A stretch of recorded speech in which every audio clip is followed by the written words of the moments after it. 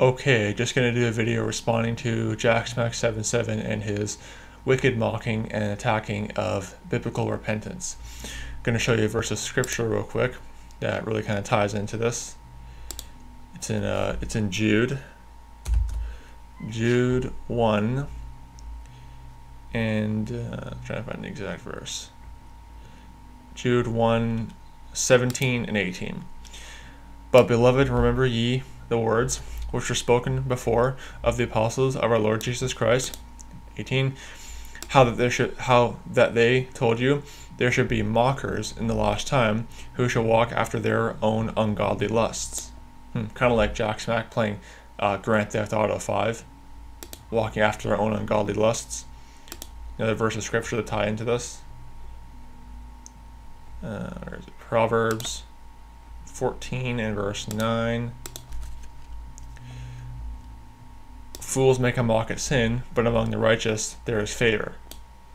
So you're going to see here he's a fool. He's making a mock at sin. He's mocking biblical repentance, repenting of sins in a sense of, because when I say repenting of sin, I mean coming to God in godly sorrow for your sins, for godly sorrow for sinning against a holy, righteous God.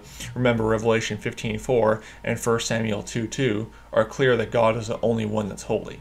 Okay, so you come to God in godly sorrow, like the publican had in the parable in Luke 18 verses 9 to 14, and you repent. That's repentance, godly sorrow for your sins. And you're going to see he's mocking that in this video. So let's play this, and a little vexation warning to you, by the way, because he's a mocker. He's a child of Satan. He is mocking just like his father Satan. So let's watch this. Good evening. This is Ricky Repentance, Pastor Ricky Repentance. I'd like to open up with repentance and then no verses. You need to repent of your sins to be saved. You don't need Jesus. Jesus accomplished nothing.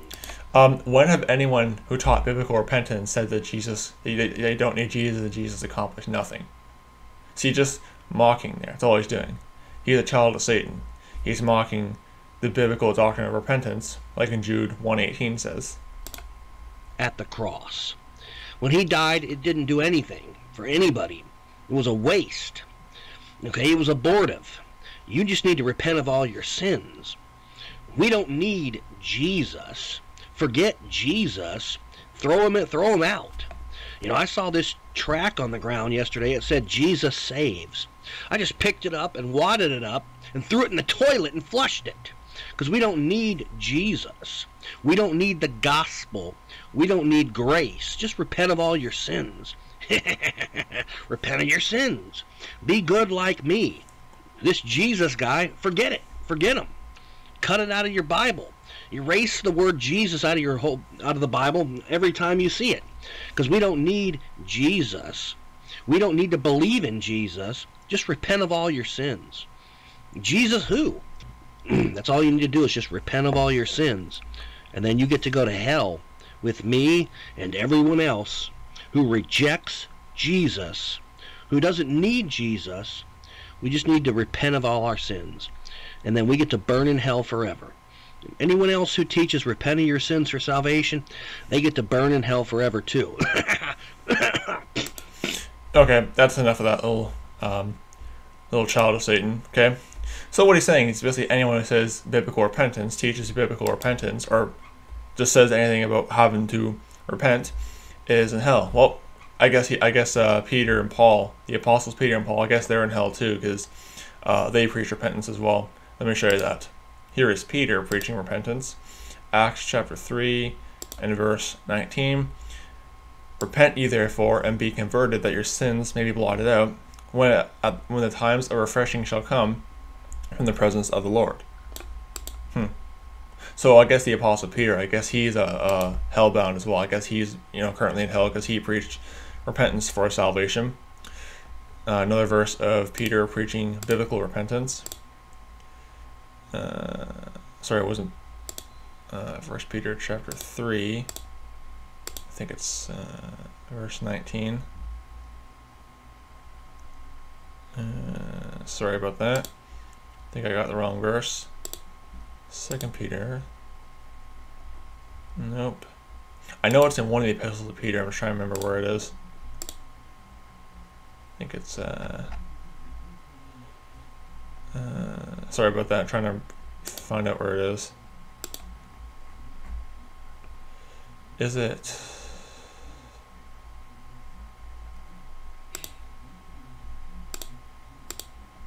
Yeah, here it is. It was 2 Peter 3:9. Not 1 Peter 3:9. 2 Peter 3:9. 1 Peter, 2 Peter 3:9. The Lord is not slack concerning his promise, as some men count slackness, but is long-suffering to usward, not willing that any should perish, but that all should come to repentance. So, according to Jacksmack77, I guess he's in hell too, apparently, because he said that God wants all to come to repentance. This is also a really good verse to use against the Calvinists, the hyper-Calvinists, who say that basically God is only calling the elect to be saved, and that God, doesn't want everyone to be saved. God wants all should come to repentance, not just the elect. So just had to point that out too. It's a good verse to use against Calvinists. But what about Paul? I guess he's in hell too, because he also preached biblical repentance. Let me show you that. Acts 17, verse 30. And the times of this ignorance God winked at, but now commandeth all men everywhere to repent.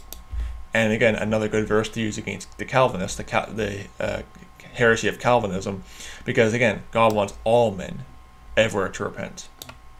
He's not willing that any should perish, but that all should come to repentance. So, but again, he wants everyone to repent. Acts 20, verse number 21. Testifying both to the Jews and also to the Greeks, repentance towards God, and faith toward our Lord Jesus Christ. Interesting. So it seems like repentance and faith are not the same thing. So it's not just turning from unbelief to belief. Acts 26, verse 21. Oops, not 26:21. It is Acts 26:20. Sorry, Acts 26:20. But showed first unto them of Damascus and at Jerusalem, and through all the coast of Judea, and then to the Gentiles. And what's he showing them? That they should repent and turn to God and do works meet for repentance. A good verse for a changed life after salvation. Works meet for repentance. But he's preaching repentance to them. Now, what is repentance of sins? 2 Corinthians 7, beginning at verse 8, down to verse 11.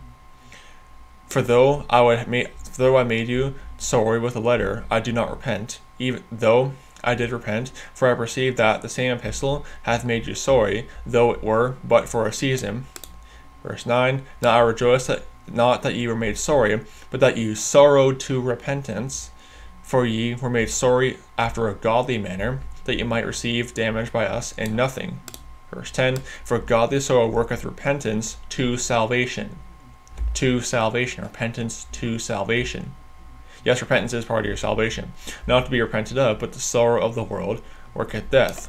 Verse 11, For behold this same thing, that you sorrowed after a godly sort, that carefulness it wrought in you, what clearing of yourselves, yea, what indignation, yea, what fear, yea, what vehement desire, yea, what zeal, yea, what revenge. In all things ye have reproved yourselves to be clear in this matter.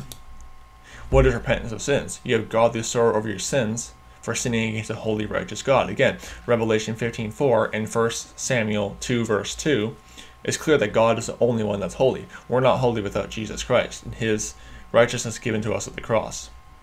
And you can see Philippians 3:9, 2 Corinthians 5:19 to 21, 1 Corinthians 1:30, Romans chapter 4, verses 6 to 12, Romans chapter 4, verses 21 to 25, and other scriptures too, which deal with the thing of imputed righteousness, contrary to the self-righteous lordship salvation heretics who want to deny that, and continue in their disgusting self-righteousness. What about Jesus Christ? Because Jacksmack just condemned Paul and Peter to hell because they both preach repentance. What about Jesus Christ?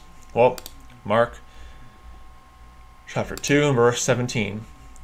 When Jesus heard it, he saith unto them, They that are whole have no need of the physician, but they that are sick. I came not to call the righteous, but sinners to repentance. Sinners to repentance. Luke chapter 13. Where is it at? Luke 13 verses 3 to 5.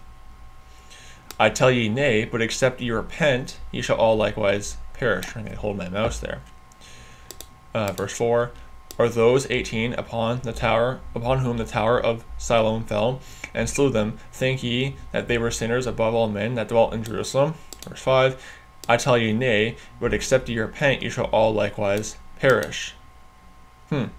So I guess Jesus Christ, I guess he's a work salvationist too, because he, taught repentance. I guess he's a false teacher too, because he taught repentance. Ridiculous. Repentance is part of your salvation, and anyone who denies that is a false teacher. Repentance is part of the gospel.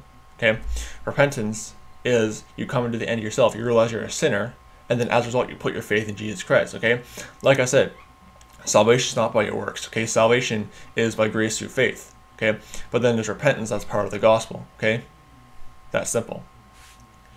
So don't be deceived by Jacksmack77. He's a blasphemer. He's a mocker, and he's denying the fact that repentance is part of the gospel plan. Okay, repentance, then faith. You repent towards God and faith towards Jesus Christ. So don't be deceived by Jacksmack77. May the grace of our Lord Jesus Christ be with all the brethren. Goodbye.